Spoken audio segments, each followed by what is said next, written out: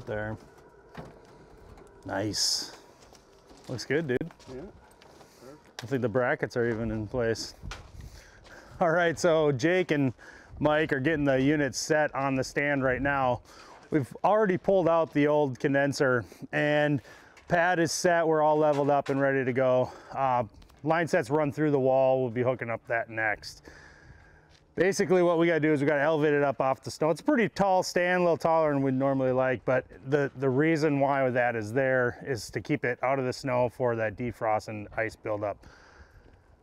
We'll get this bolted down. Next step is gonna be electrical line sets, connect on the furnace downstairs on the coil. So check it out.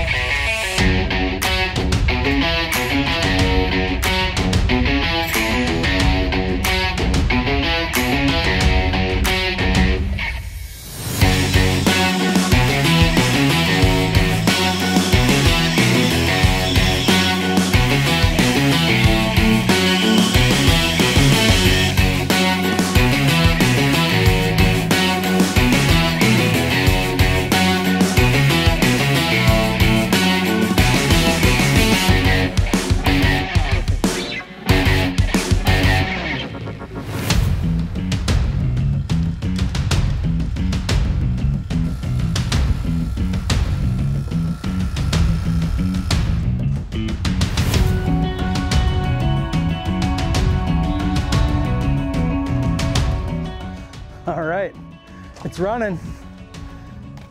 That was a good day. So we've got heat on now. We're configuring some thermostat, stuff like that, no big deal. But the unit is producing heat and is heating the house.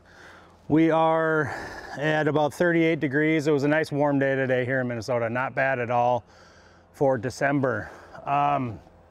It's running right now. I don't know if you can pick that noise up at all, but so quiet. It'll ramp up a little bit as we're demanding more and more heat in the house. Nice install. A couple things. Very easy to interface with the control unit between our zoning and the furnace. Just very simple wiring.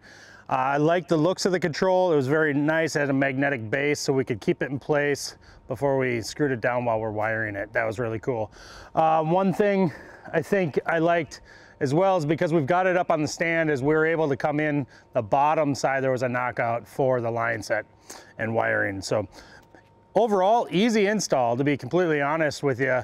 I think I would definitely have learned a couple things from this install, and I'll bring it with me onto the next one. We'll do a follow-up video on this channel as part of this series, just a recap of how it's working as it gets a little bit colder here in Minnesota, as we see more of a winter that we're used to.